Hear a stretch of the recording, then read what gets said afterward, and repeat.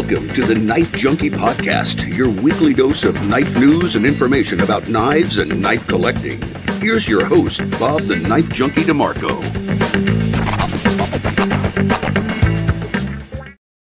Welcome to the Knife Junkie podcast, midweek supplemental episode number 187. I'm your host, Bob DeMarco, and today we're going to talk about Arnaud Bernard knives. We're going to be talking about something happening with knife rights in Illinois. My state of the collection, I have 3 new knives that I've been so thrilled about the last week. I've spoken about them in other places, and today we'll dig in a little bit. And then we're going to talk about the top 10 knives in my collection that have been with me the longest. Now, some of them are pretty old, but the criteria is not my oldest knives, because I have some acquired some antiques and things that are older than some of these. But these have been with me the longest, and that's for a reason. I've given a lot of knives away. I've sold a lot of knives, but these ones persist and have stuck with me. So we're going to get into those. But before we do any of that, we're going to do a pocket check. My weekly opportunity to show off what I'm carrying. And today I have the ridiculous but charming Medford Praetorian in my pocket. This knife I don't carry too often, but when I do, it's an exciting experience. Look at this chunk. It's an audacious knife. You look at this and it's, it took a lot of chances and somehow succeeded, even with that crazy broad blade and super thick blade. This Tanto is hollow ground, and it's very, very sharp. Very thin behind the edge, though you do hit quite a wide shoulder at the top of that hollow grind. This is the G10 version, and D2, you can tell by the D on the blade, and it's a titanium frame lock, and it has this more simple sculpted titanium clip on it, and I prefer that. The other clip that I think was the original clip, and the one that you see most, is much wider and has an opening in it, like a big hole in the middle. And it just isn't, I don't know, pleasing to me. I'm sure it works great, though. I have used this glass breaker, luckily not in an emergency, but you can see it's marred. Let's see. It's marred right there. I used this in my glass breaking test video from last summer, including that and the the Microtech and a number of other knives I have with glass breakers. And let me say, this giant hunk of diamond-shaped steel with this giant hunk of knife backing it up did quite well. So if you ever need to break glass, make sure you have a Praetorian on you, for sure. The other knife I'm carrying today, I always kind of have a bit of a contrast going, is the Great Eastern Cutlery number 65 Ben Hogan in clip point here. Clip point blade with the cloud shield and the tortoise shell. I love me some tortoise shell. And when I saw this come out, I watched the Rob Bixby Apostle P video on it. He had a whole history about this knife, about this pattern. The Ben Hogan. It's a copperhead. If you look at the bolster here, the bolster is copperhead shaped, meaning it swells up a little bit right here where your finger goes, acting kind of as a guard, but it's also a very long bolster from stem to stern, so it gives a lot of support to that blade. And that's a long blade. It's, what is this, 3.5 inches or so? So on a slip joint, on a non-locking knife like this, if you have a long bolster, like a Barlow style bolster or a copperhead bolster, it's going to give more lateral stability to the blade. Well, at least that's what they say. And this is one of my prized GECs. It is my fancy dinner steak knife. So if I'm going to a fancy restaurant, which of course I haven't done in almost a year now, and even before last March 2020, I wasn't often going to fancy restaurants, but whenever there was a chance I'd be eating a piece of meat, I would bring this knife with me. And that's food patina there on this beautiful 1095 blade. That patina there is all from meat and the occasional peanut butter and jelly sandwich, perhaps. So that's what I'm carrying today. And what I was carrying yesterday was the zero tolerance. Let me show this.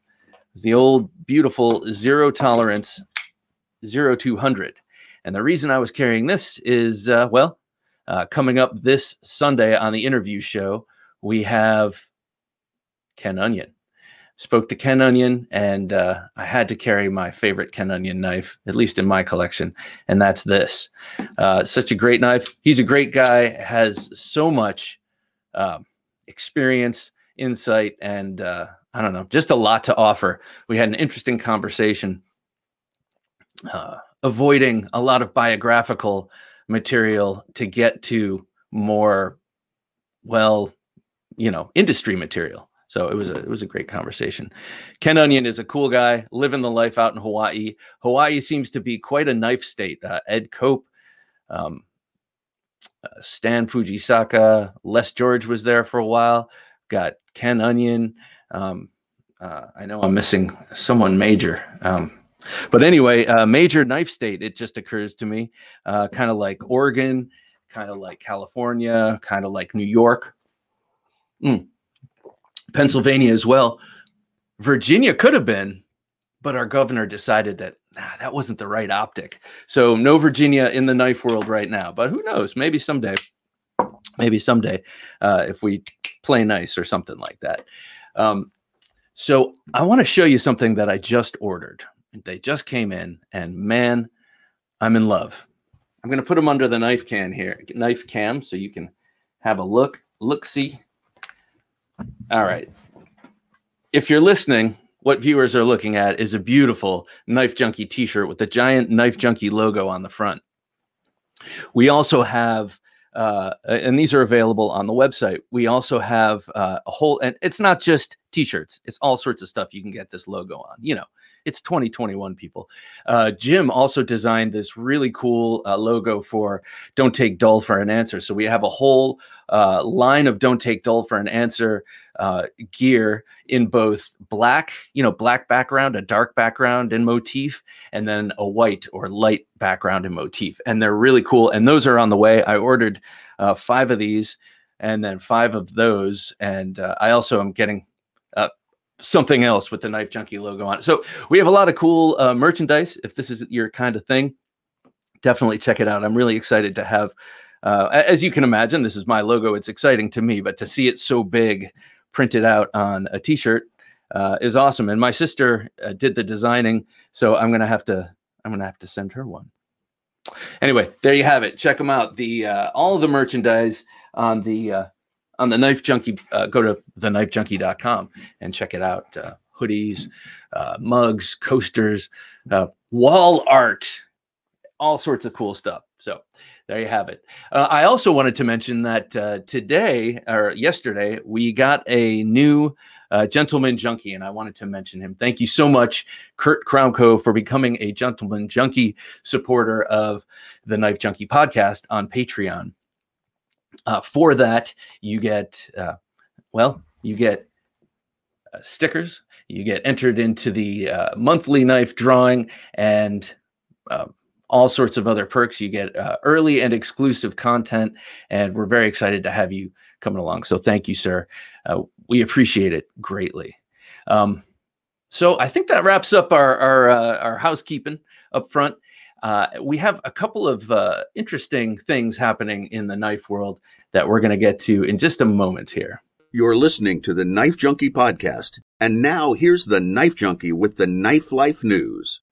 Arno Bernard, so Arno Bernard is a knife maker out of South Africa. It's another hot spot for knives, South Africa. These are 4 brothers who have Arno Bernard knives, and they were inspired by their father, who makes knives or made knives, and they are known for their beautiful, ornate, fixed blade knives, hunting knives, and stuff like that. And then they came out with a knife called the Ringkals, which was their first folder, a beautiful slip joint. Kind of reminds me a little bit of the Chris Reeve slip joint, just a little bit. And RWL 34, beautiful little slip joint. Now they've turned it into a frame lock folder with a 3.4-inch blade, and it is gorgeous. To look at it, it's simple. It's in the class of kind of some of these very simple lined modern folders, kind of like the Holt knives, or I would put them kind of on the same shelf with these kind of knives. Gareth Bull, Holt, Skiff, some of these new, beautifully engineered, simply designed, classic looking knives. And they come in all sorts of inlays. And so these are going to be coming out soon.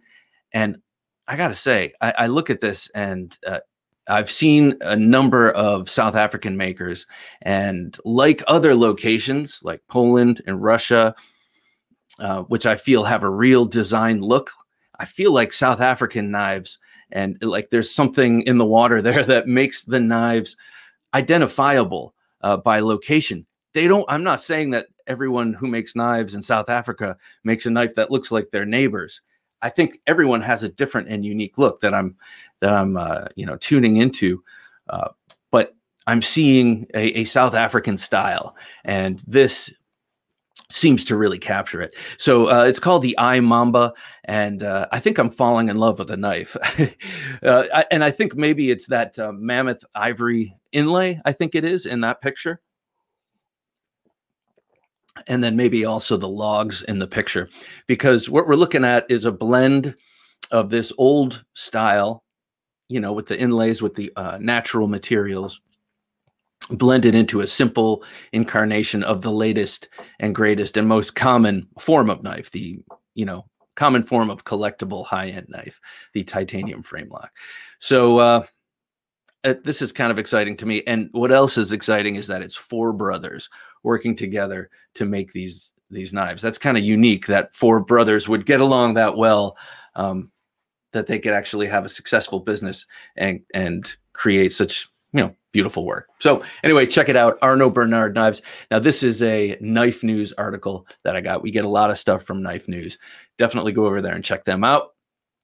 As I'm always saying, Ben Schwartz, the main writer over there, finds a way to make anything sound interesting. Like the latest $20 Kershaw release, he will turn that into a gem. So check him out over there. Another thing I wanted to mention is something happening in Knife Right that I saw on the Knife Rights page that's happening in Illinois. Now, we just had our good friend Doug Ritter on the show, and we were talking about knife rights issues. And I don't believe we got to Illinois, but this is something that's brand new. They're just presented a bill for consideration that would eliminate the need for people who want automatic knives in the state of Illinois to have a firearm owner's identification card.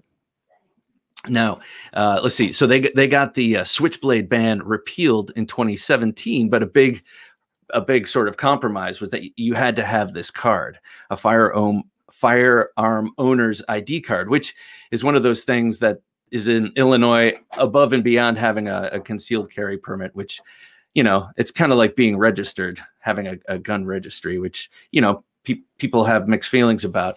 So the card in the first place is sort of a controversial thing, but then to own an automatic knife, you have to have one of those cards is a second layer of kind of, bureaucratic nonsense.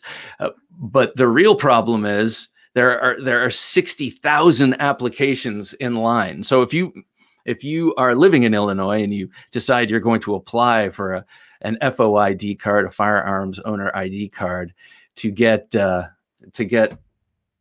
one of these automatic knives, you're getting in a very long line.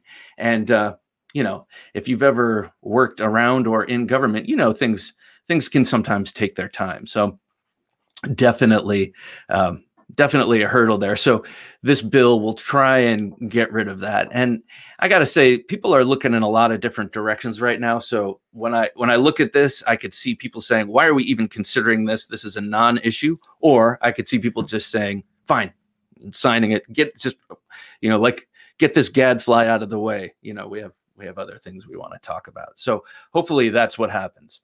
And hopefully people do not have to, go through all that registration and mumbo jumbo just to get themselves an automatic knife. Now, If they presented that in my state, would I do it? I don't know. I might. I don't know. What would you?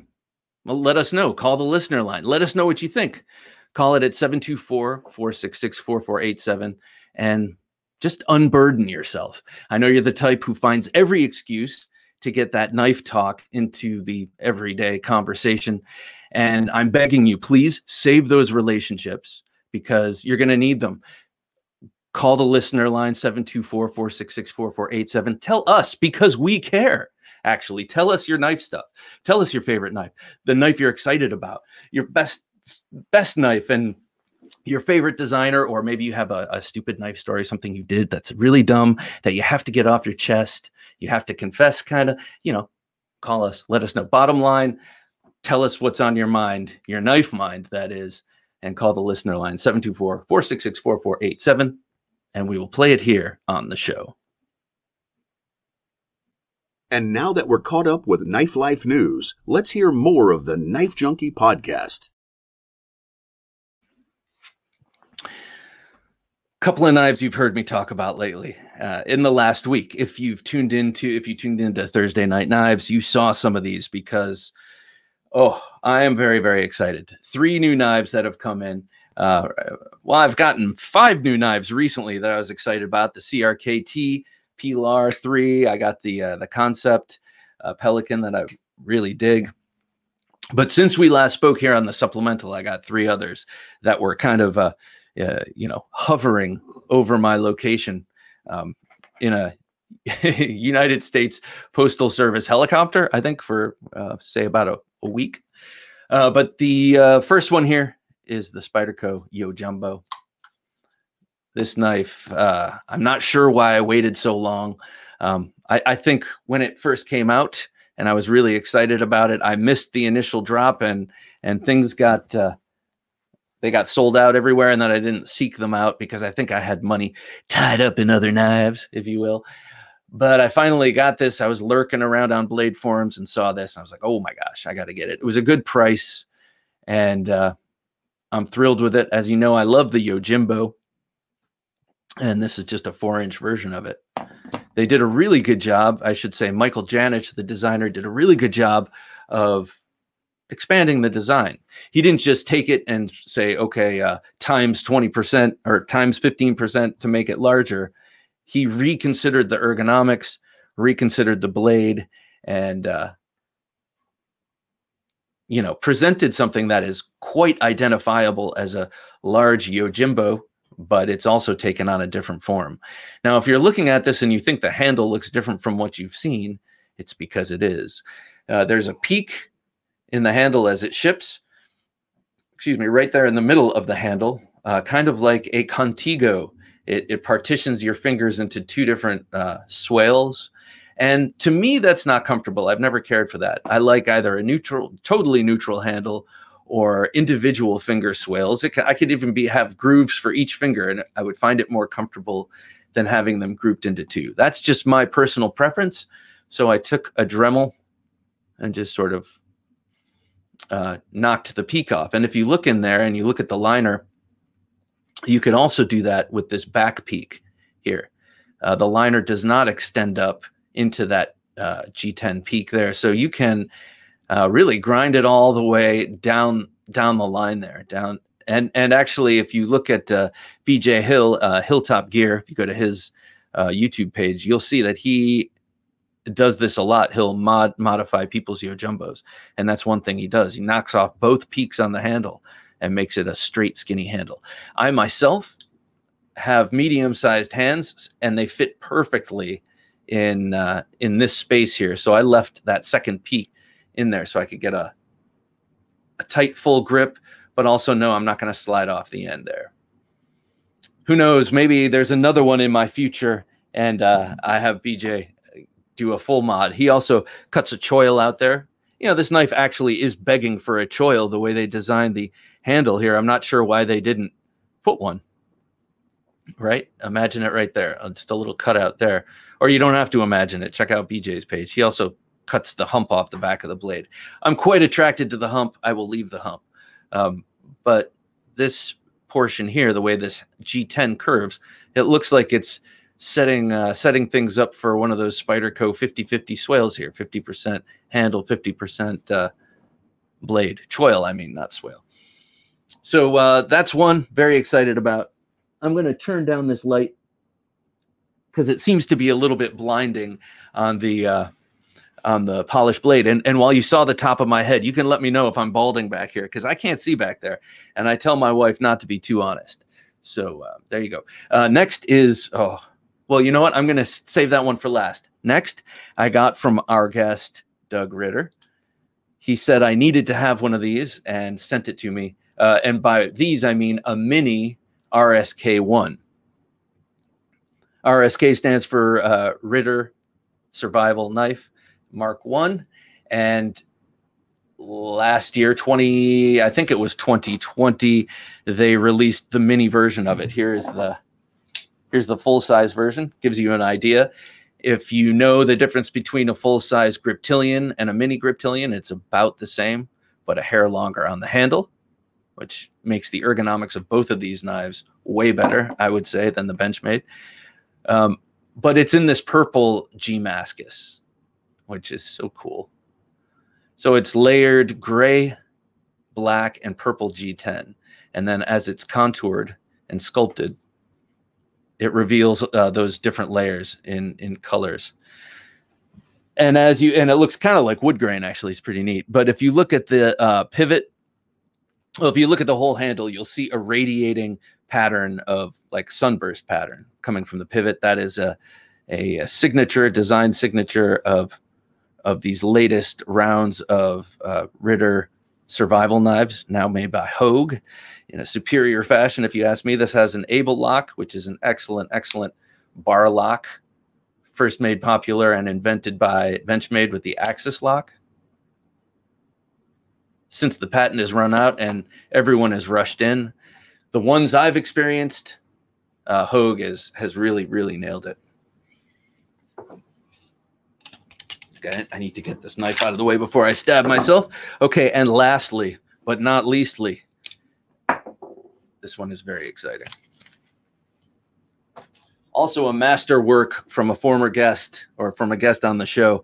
That is the Spartan Harsey folder. Actually, two guests on the show. We had Curtis Iovito of Spartan Blades, and we've had Bill Harsey on. And to me, this is in the perfect knife category because you look at it and it's perfectly symmetrical, perfectly purpose-driven, and just beautiful to look at. And perfect in the hand, I got to say.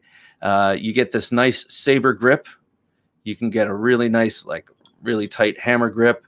It's great in reverse grip. But if you look at it, you've got this contoured Coke bottle shape in both dimensions. In its profile here, like when it's laying flat on the table, you see that extreme sort of curvy Coke bottle shape to it. And then you have the little diamond tip pommel there. It's not a diamond, but a little triangular tip pommel. And that's the end of the tang poking through the G10. And then if you turn it on its side here, you can see that it's also got a Coke bottle shape in this contour, in this aspect. And the grooves spiral around the handle, which is makes for just a great grip. And then these 5 jimps on either side in the finger wells really give this thing just a feel in the hand, like it's locked in. And this, of course, is meant for thrusting, so you're pushing and pulling and pushing and pulling, and this sort of these two little finger grip areas with the jimping are really and then also this sort of bird's beak at the end are really necessary for that pulling out action.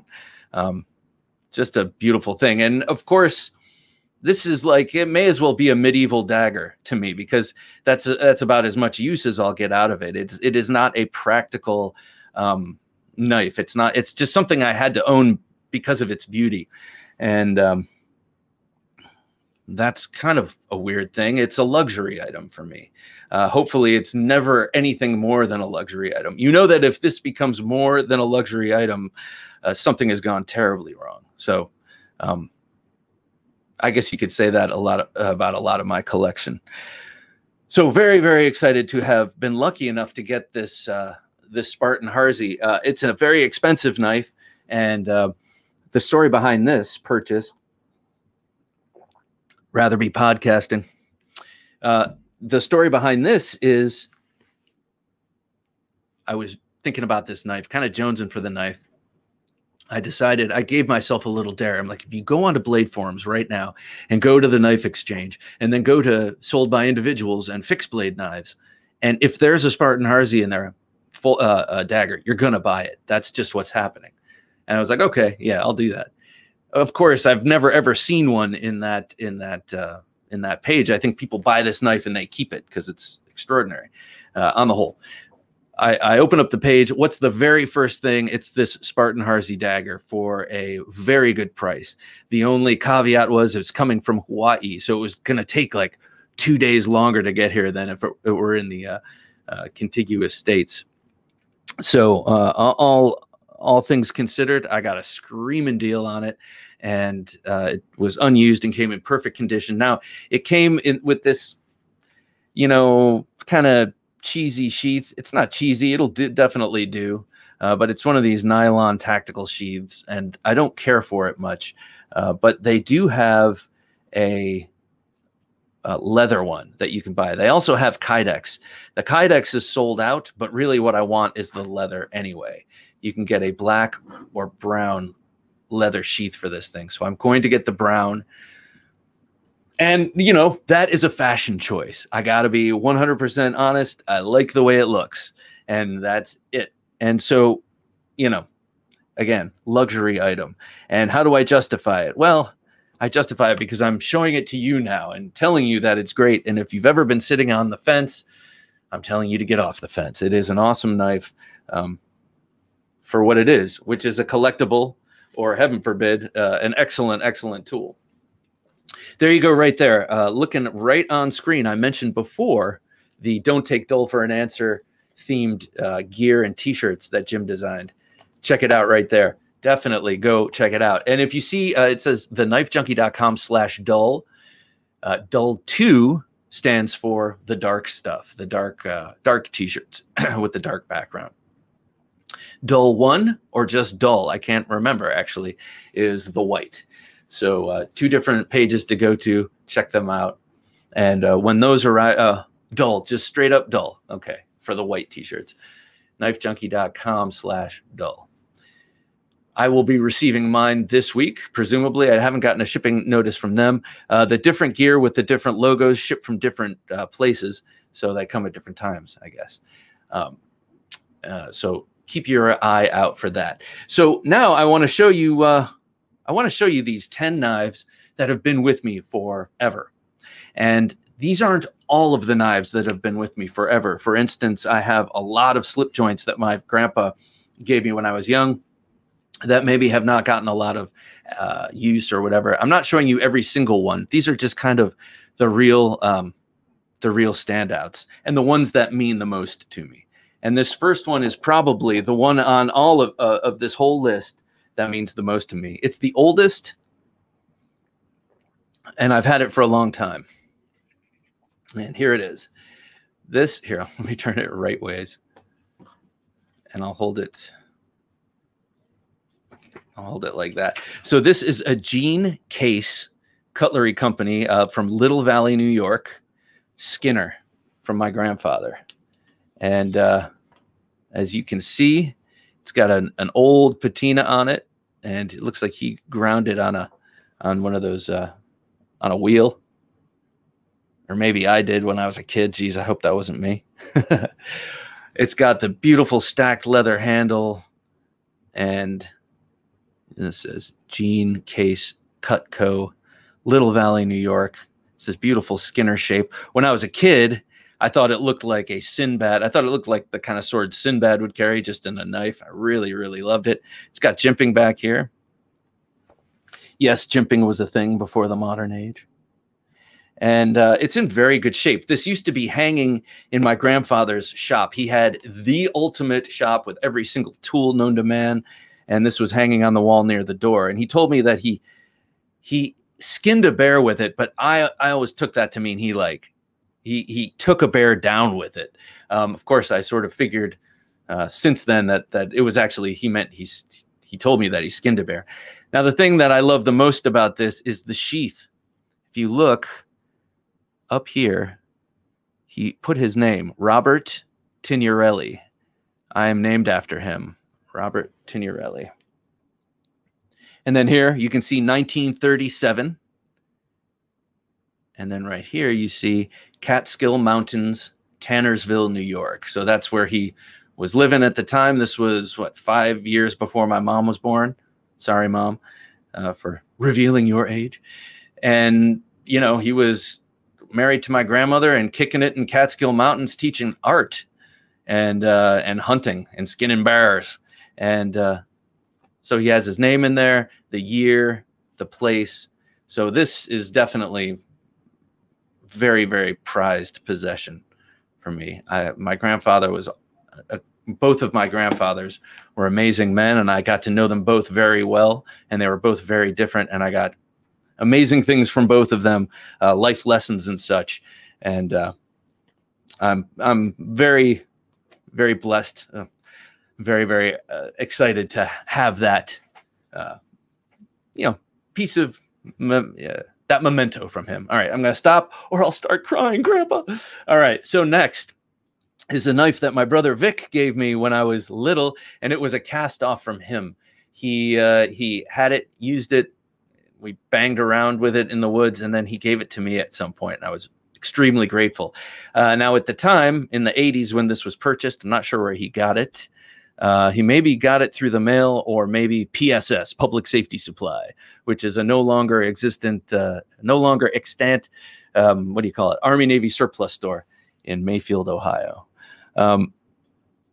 The Austrian commando knife. That always happens. So this is now this design is manufactured by Glock, and it's got a sawback, and I bet it's way stouter than this. This is a great knife, and I don't mean that it's not stout. You look at the blade steel; it's pretty thick. It's like 3/8 of an inch thick, and but the handle, like when we were kids, the handle would always fall off, and then the guard would slide off the tang, and the cap came off the back, and you can kind of see in there.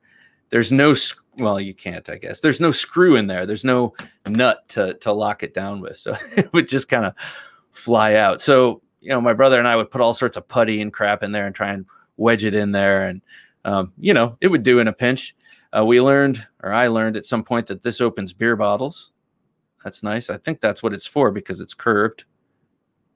You have this plastic handle that's formed in such a way that it mimics the K-bar grip with the grooves kind of cut into it. And I have thought and considered many times getting the modernized Glock version of this, but it's kind of lowish on my list. And I have this one, and this one means way more to me in all of its dull glory. Actually, at some point, I actually put an edge on it. But the sheath is one of these tension fit sheaths. It's like spring tension. This thing, the spring slides in here and sticks on there. And this always pops out too. So I would always put a little silly putty or something there to or fun tack, they used to call it. Put it there and keep it in. This knife, when I lived in New York, was always hanging on the back of my door. See this hole down here for lanyards or letting water out. I would just screw it to the back of the door, and it would hang upside down. In case anyone was ever rushing me at the door, I could pull this off and go all Austrian commando on them. So, yeah, thanks, Vic. Awesome knife. Always a prized possession. So then one year, I don't know, mid late 80s, like maybe 87 or 88, I saw in the Sharper Image catalog, the prized Sharper Image catalog. Oh my God, I love that thing. Showed up one day, and it had the classic Gerber Mark II knife in it. And I had seen the Gerber Mark II knife featured in the movie Aliens, when Ash does that knife thing where he puts his hand on the table and, or puts Bill Paxman's hand on the table, puts his hand over it, and then starts doing the knife tappy trick and cuts himself. Anyway, he's using a Gerber Mark II. I thought it was such a cool knife. Saw it in sharper image, mentioned it to my mom, and she got it for Christmas. I thought, man, you know, my parents are so cool, and they are. This is what it looks like years later. And there's a reason why the stitching is all red, is that there is rust infused. This is the rustiest knife, and there's nothing I've ever been able to do about it. It's missing a quillion because I had a martial arts teacher teach us how to throw knives once, and I decided I'd bring my coolest knife at the time, and immediately on my first throw, knocked the quillion right off, because this is cast aluminum, this handle. But look at this blade. I'm sure they've changed things since the 80s, and this is with some of the rust knocked off. I featured this knife on Thursday Night Knives, and when I pulled it out over a white piece of paper, and it snowed rust on that white piece of paper. Now, you say, why don't you just sand it down or hit it up with some flits and some steel? Okay, I've done all that stuff. I've done all of it. This steel was born to rust. There is nothing you can do about whatever the particular steel was that they were using on these Gerber Mark IIs in the mid-'80s. Now, see that serial number? I remember I copied it down in my journal at the time, my sketchbook at the time, and I'm like, if anything ever happens to this, I'll be able to track it down with its serial number. Well, something did happen to it. I broke it and it rusted, but it's a disaster of a knife, but I still love it, and I love the design, and I've considered getting, you can still buy these. They were originally designed by an Army general who did a lot of special forces stuff in Vietnam, and it was a favored design by the SOG guys. Let's see, put this.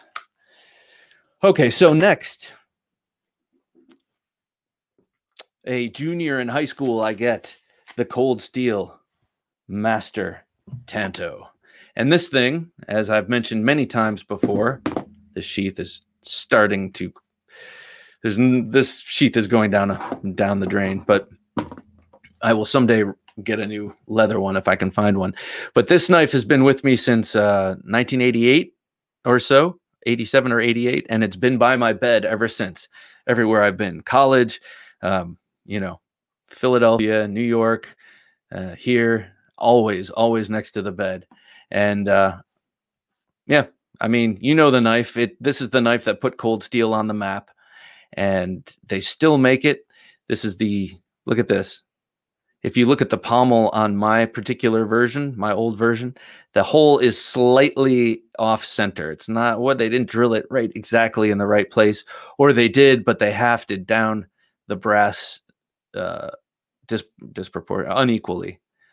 This sort of rubberized handle, almost 30 years later, over 30 years later, I guess, is still, you know, still working, and it's still fine. I always kind of wondered if it would start to disintegrate. It feels slightly overly tacky, if you know what I mean. It feels like rubber it feels like old rubber.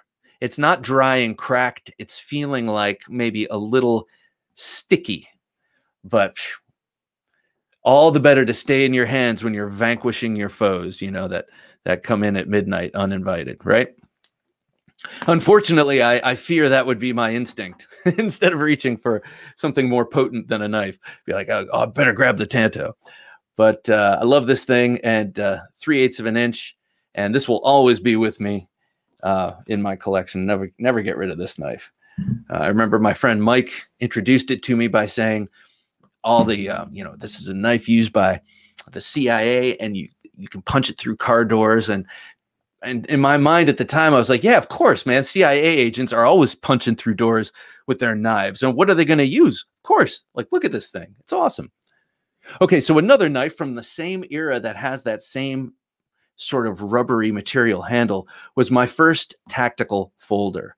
And I'm calling it that, and I'm sticking with that. And it's because it looks like it. And it's this SOG. Now, it's a little one, and I don't think it's a Wildcat. I think they just called this a lockback. But I bought it in Boston in 1991, summer of 1991, at a knife shop that was on what's that street in Boston? Their main drag with all the cool record shops. How do you like how old I sound? With all the cool, spots. Newberry Street. Or no, it was on Commonwealth Avenue. It doesn't matter. But the point is, it was a knife store in Boston, and I don't think those exist anymore. Correct me if I'm wrong. But I was in love with that recurve and that shape. I had already seen the SOG Bowie in Terminator 2, and I knew I loved that knife, but it was way out of reach at the time. And then I saw this in this knife store, and I was like, I'm going to commemorate my summer here in Boston. I was there to go to art school for the summer.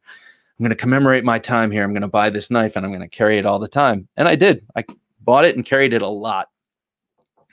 The rubber handle, I didn't carry it with a fob at the time, but this rubber handle allowed it, since it's kind of tacky in texture and knurled, allowed it to stay upright in my pocket. So I never had that problem with it kind of slumping over sideways.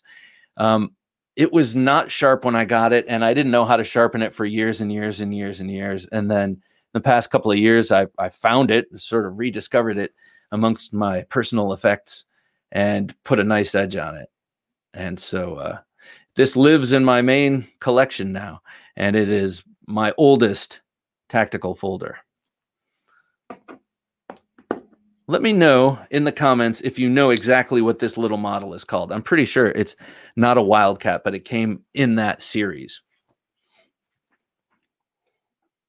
As I pause for some delicious black wake-up beverage. So next, from that era, also a gift from my brother.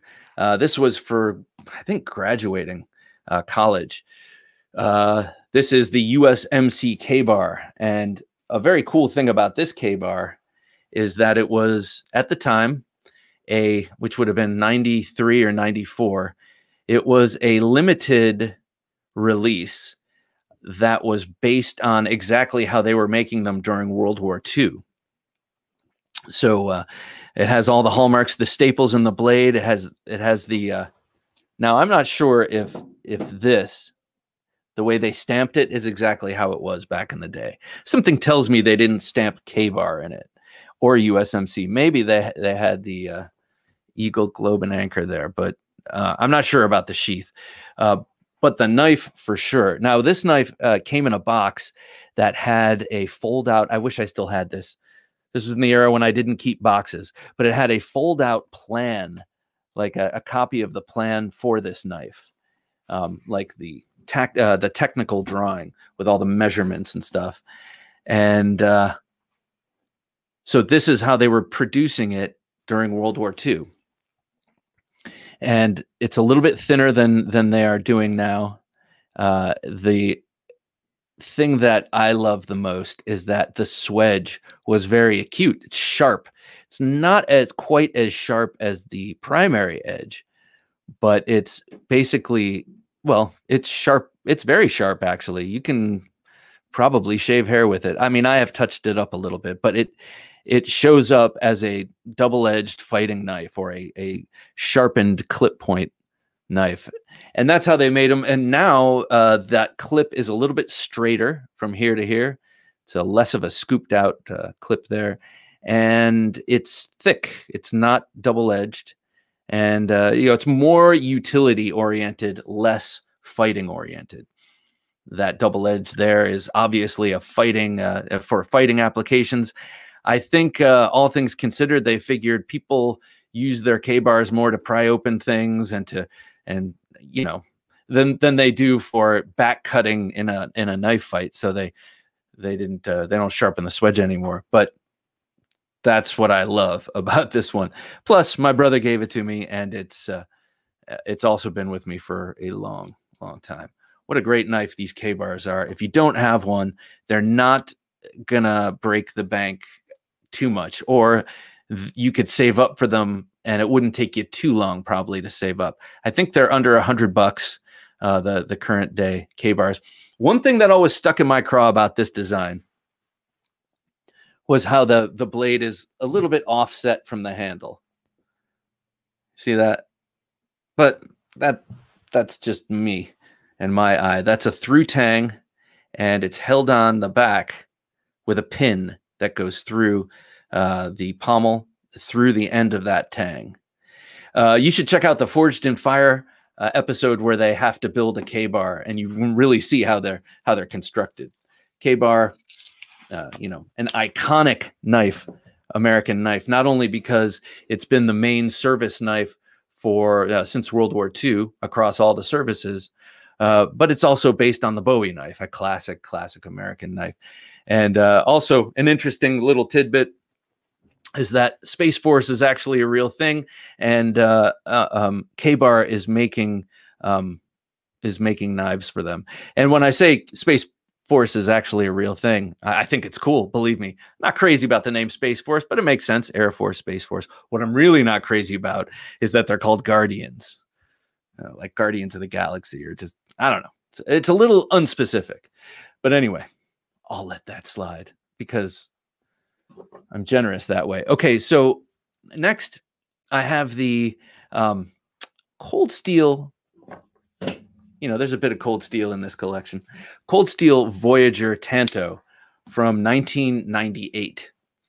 I was working on independent films in New York City, and I was working on one called Judy Berlin, which actually won at Cannes for Best Independent Film in 1999, I think it was. I was second assistant director. Yes, that's a thing. Second assistant director. It was a fun job.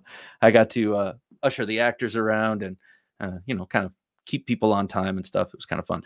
Okay, but anyway, I figured this is an important job. This is my first job on a film. I'm going to need to get a new knife. That's how I've always been. New pair of shoes, new knife, or you know, I'm going to need this on the job. So I went to Roseland Martial Arts, which at the time was in Times Square. It was a great big martial arts store that had a huge long knife cabinet and every Cold Steel that was made at the time. Incidentally, you can't do that in New York anymore unless you go to Paragon Sports and buy a Chris Reeve or some sort of custom knife. Yeah, no buying knives in New York now. But this I bought. This was $99, I remember, and I was like, you know, that's still a lot of money. Still a lot of money to me. That's $100. $100 I didn't really have, but I bought it, and $100 I didn't need to spend on a knife. But as you can see, it's gotten tons of use. This is a 4-inch blade, and this has the integral Zytel handles, or no, Grivery clip. Cool thing about how they did the Grivery clip back then is that it was sort of integral to the width of the handle. So if you look over by the pivot, you see how wide it is. They kept that width and scooped down here so your pocket would slide right under that clip. Clip's all right. It rides real high, and it's not very, it doesn't offer very much tension, and had a tendency to grab on stuff and actually pull your knife out. So actually, that's why I put that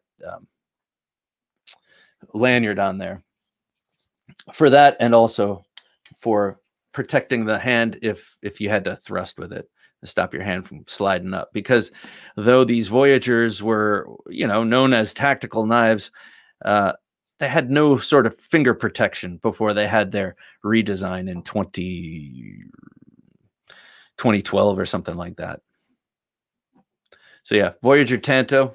They made a large and a smaller one at the time, and I got that one. Same era, but this one I got on Knife Center, I remember. And this is the El Hombre, the Cold Steel El Hombre. It's the precursor to the 4-inch Voyager Vaquero. And as you can see, that Vaquero blade shape has changed over the years. In this early version, it had a real extreme curve on the back, but the S curve on the of the blade itself is not as extreme. It just is on a different angle down. Now it waves more. There's more of a wave and recurve in that blade. This with the serrations is just a beast of a cutter. It's still stained. This blade is stained from a camping trip I took where I was eating tofu lin, which is a sort of tofu that's got flavoring in it. It stained the blade, and I knew from that point on that tofu just weren't for me. Just kidding. I actually like it. Got a little purple fob on there. And these pre-triad locks by Cold Steel, even though they were not triads, are still very, very strong back locks. And look at the jimping on this. This is really cool. I like how they did this jimping. It's file work. Looks like file work. So a great knife. I always thought that the what do you call it? Thumb stud was a little bit too close to the pivot. But now that it's, 25 years old or whatever, 30 years old, it's much easier to flip open. God, wait, my math sucks. I'm sorry, guys. 20 years old. A little bit over 20, not 30. Not that old. All right, so 2 more knives, both fixed blades and both from CRKT. Not a brand you see too much on this channel. But like I've always said, CRKT is one of the best, if not the best companies out there, getting designs by amazing designers, custom designers, in the hands of the hoi polloi like you and me. People who want to pay $40 for a knife, $20 for a knife, can still get high design from CRKT. They're just not getting titanium and the super steels. They're getting budget steels and stainless handles and that kind of thing. And if you can handle that, you got a lot of great options from CRKT. First, this one I got in the early 90s, or no, yeah, something like that, early 2000s. I mean, this is a CRKT Al Polkowski and Casper collaboration. Casper did a lot of designing for CRKT in the early days. I'm sorry, I'm forgetting his first name, but I know he cannot remember his first name. And Al Polkowski was a custom tactical fixed blade knife maker in the 90s, or I was aware of him, and I think he was thriving the most in the 90s. He's now dead, may he rest in peace. But I met him at the New York Custom Knife Show, and his table was full of knives that looked just like this, except double-edged, little incredible flat tactical stash on your body knives. Just really, Al Polkowski knives were just so cool. You got to check them out. He was an ornery guy, man. I shouldn't say, I just mean on that day, who knows what, but he was not happy to talk to me. So it doesn't matter. He had a lot of customers, and I don't even know what kind of stupid stuff I was trying to ask him. But CRKT did this beautiful version of it. This now lives in my wife's office, right on her desk. It's very, very sharp chisel ground edge. If you look on this side, there's barely an edge, and you flip it, just like a lot of knives that are serrated. You've got a chisel edge and those nasty serrations. I just love this knife. I love the design. I've always wished I had managed to get an Al Polkowski knife, one like this. But, this will do until the real thing gets here. So that is number 9. And then the last one lives on our bar next to the liquor. This is to defend our liquor. This is designed by also a CRKT, and also designed by a famous designer. This is a Williams Hisatsu. And this was the original one that came out. Not sure what the steel is on this. Came very sharp, and then I just went to town and decided to make it utterly, terribly, ridiculously sharp. I convexed that edge with a fine sandpaper, and it's just incredibly wicked sharp. And it's one of those knives that I forget I have. Actually, this is the knife that inspired me to do this topic, because I was cleaning yesterday and wiping down the bar, and I bumped it. And I see it all the time, but I don't think about it. And I, pulled it out from between the bottles. It's kind of stashed there. and pulled it out. And I was like, man, this is just an amazing knife. And I love Williams designs. He's a Japanese martial arts expert, and all of his designs are based on Japanese style knives. And this Hisatsu, it's like just so wicked, and it's all shiny, and I love the shape of the handle. For a while, I had some paracord on there for extra grip, but there's no need for the extra grip. This is kind of a grippy, sort of rubbery handle anyway. This line, since it first came out, has expanded radically. They have all sorts of different William designed Hisatsus and Japanese style knives that look a lot like this in both fixed blade and folder. They get much larger than this and much smaller. So if this knife shape interests you, a sort of like super elongated tanto, really check it out. Check out the CRKT line. And then if you have a little money to spare, definitely check out the Williams line. They have these knives like this and others produced by, the top end knife manufacturers, and their designs are just modern, but with a tip of the hat to the ancient Japanese stuff. So, well, thanks for coming along on this journey. No, this was not a journey. This was a voyage. I'm on a voyage, people. I am not on a journey. So thanks for coming on this voyage through my top 10 oldest, the top 10 knives that have been in my collection the longest, that are most prized. As I'm laying them out, I'm realizing that they represent things, a history that, well, as you get older and you do things, a lot of stuff gets pushed out the back end of your hard drive. Or goes up to the cloud, and it's harder to access. But if you have old things around you to help you remember, for me, it's knives and it's artwork that I've produced. If you have those things, you can tap back into memories. So that's my excuse for keeping all of these knives. And actually, I have a whole new sort of movement in my collection happening, where I have knives from people that I've interviewed and talked with on the podcast.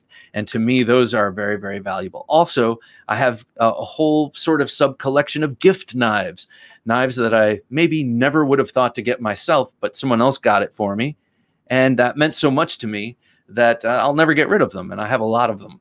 So anyway, I find all these different little subcategories of collecting interesting. And when you look back in your old stuff, it can kind of act like reading a diary, except not as embarrassing. You don't have to remember certain things. You can just remember the good things. So make sure you take care of your knives. Make sure that that you keep them around, not only for usage and for enjoyment, but also for so that you can look at them down the road and remember now. Anyway, that's my story, and I'm sticking to it.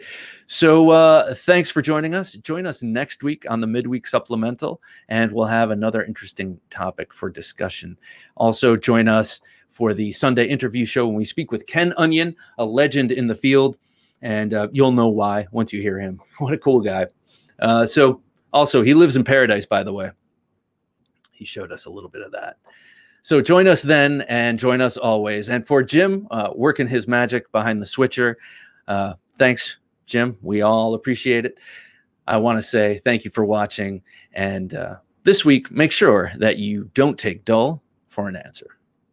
The Get Upside app is your way to get cash back on your gas purchases. Get Upside is an app you put on your smartphone, and whenever you need to get gas, search your area for savings, claim your discount, fill up your tank, and then take a picture of the receipt with your phone. And that's it. You've just got cash back. Visit TheKnifeJunkie.com/save on gas to get the app and start saving. Again, that's TheKnifeJunkie.com/save on gas. Thanks for listening to the Knife Junkie podcast. If you enjoyed the show, please rate and review at reviewthepodcast.com.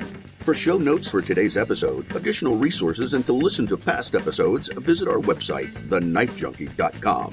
You can also watch our latest videos on YouTube at TheKnifeJunkie.com/YouTube. Check out some great knife photos on TheKnifeJunkie.com/Instagram, and join our Facebook group at TheKnifeJunkie.com/Facebook. And if you have a question or comment, email them to bob@TheKnifeJunkie.com or call our 24/7 listener line at 724-466-4487, and you may hear your comment or question answered on an upcoming episode of the Knife Junkie podcast.